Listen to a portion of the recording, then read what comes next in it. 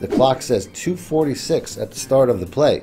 By the time this cornerback comes in off the edge, it's 2:44, meaning there was about a 2-second play to sack. After the play was over, you can see the next gen stats agrees this is a 2.7 time to sack. For the cheapest, fastest, most reliable MUT coins on the market, check out my coin sponsors at aoeah.com and use discount code MONEY for 3% off. Link in the description below. Welcome back, Money Team. This is Mad Money Shot. Snippet the Man Cheese as always. Got another defensive gameplay for you guys today. Today I'm going to be showing you guys a blitz that I recently found that has got to be one of the fastest blitz in the game. It's also one of the most devastating. This play here will have your opponent running for his life the entire game, and it's something that is easy to set up, which is one of the best things about it. As always, if you guys want to see more defensive gameplay videos like this, as always, hit the like button, let me know in the comment section. Other than that, let's get right into the video. Now, the playbook that I'm in today is the Pittsburgh Steelers defensive playbook, but pretty much any playbook with a double A gap, whether it's a 3-2-6 or any double A gap playbook, should have this play. The formation that I'm going to be in today is going to be the nickel 1-5-5 double A gap. Like I said, I should work in just about any double A gap formation. I don't think it's just specific to this playbook. It's just going to change your personnel from defensive ends to outside linebackers. I came to this formation to run the nickel dog 2, which is a play that I put out in the past and had a lot of success with. It's a good play, but I don't really feel like cover 2 is best from this formation. You're going to see I do get some instant pressure here from the defensive end, and even the quarterback comes in unblocked on the same side, but ultimately cover 2 doesn't really cover too well from this formation because they're so close in line. You can see my opponent rips off a very big play on the first time that I call this. I tried to run this a few more times because I did see the pressure. You're going to see I still get a lot of pressure, this time forcing Brady to throw it out of bounds and essentially cause an intentional grounding. But at the end of the day, I don't really like the coverage, so I try to switch over to the Buck Zone 3, which is another play that I put out once again from the 2-3-6 double A gap. And you can see the setup's pretty simple. All I do is blitz my linebackers, bring this defensive end in over the running back. Typically, this will get the defensive end opposite the running back off, and you can see he gets in free shot to the quarterback, but the quarterback's already getting rid of the ball. Essentially, this is something that's going to force quick throws, and I'm all over that running back. That's why I said to cover that running back from the beginning of the play. Nope. So knowing that, I actually was flipping through and I saw this particular play, the outside dog 3, and I've never really tried this play.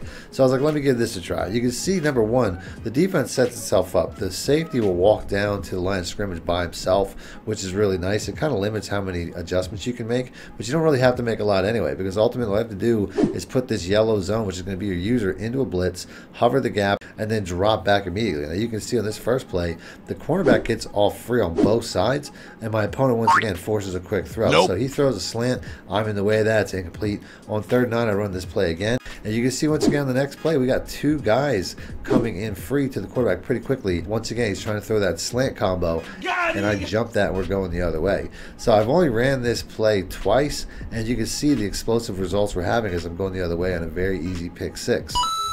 Now, what you do in a user on this play is very critical, because essentially what you're doing is what makes this play so successful. You basically have to drop back pretty quickly, trying to pull the lineman in front of you to make this play successful. You can see number 74 here is blocking nobody, and then we have some very easy pressure coming off of essentially both sides of this blitz.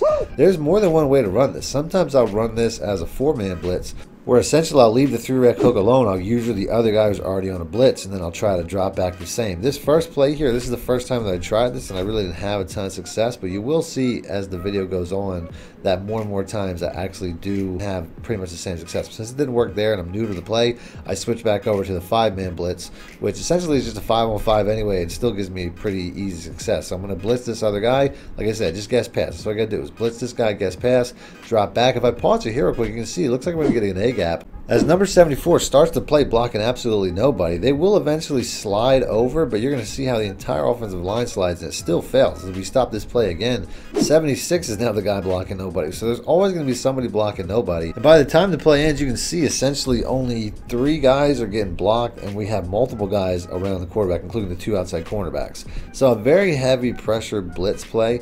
If you can see on this next play, we'll actually slow it down. The clock starts at 18 seconds, and if you see, once the play ends, by the time the quarterback drops back, there's only 15 seconds left on the clock. That's how quick this blitz comes in from both sides, as both cornerbacks once again are wrapping up the quarterback. That's a lightning fast blitz. On the next play, my opponent throws it as quick as possible, like a 1-second read as he gets the ball out. You can't make a living with that though. On the next play, once again, we pause the ball the second the play starts. It's 3:08 on the clock. Once the play ends, you can see once again the cornerback comes in free from very far away, and the play is essentially over at 3:06. This is about a 2.5-second blitz, which aside from getting a lot of sacks is also going to force your opponent to throw the ball very quickly, which is going to make it very easy to read what they're doing. You're going to see here in the next play, once again, 3rd and 3. You can see that slants lit up. That's essentially what my opponent's whole offense is going to be at this point. It's going to be throwing slants. Whether it's there, he just beats me just slightly out in front. Slants, zigs, drags, passes to the running back, all that. You're going to see once I catch a read on that, it's just going to be easy to jump these throws because ultimately he doesn't have a chance really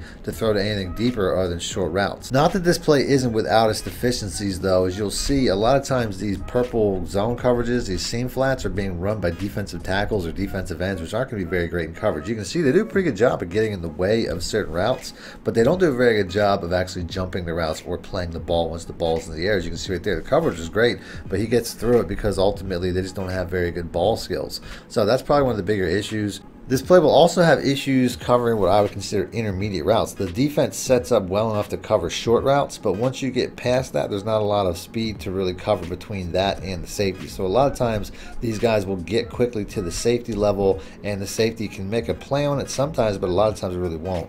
It also has issues with inside run plays. It's pretty good against outside runners because of the blitzing cornerbacks, but if your opponent decides to hit you with a draw or an 0-1 trap or an inside zone, it's not really set up for that. Cover 3 is not really a great defense when it comes to those particular things. Now on the next drive, even though my opponent did finally score after I was up 20-0 on him, I essentially put the game away. He just quits with about 4 minutes left as I'm on the 1-yard line. See ya! So I'm going to show you guys one more gameplay with this because I typically want to show you guys more than one gameplay anyway. This is a completely different opponent, but you're going to see it's going to have the exact same results.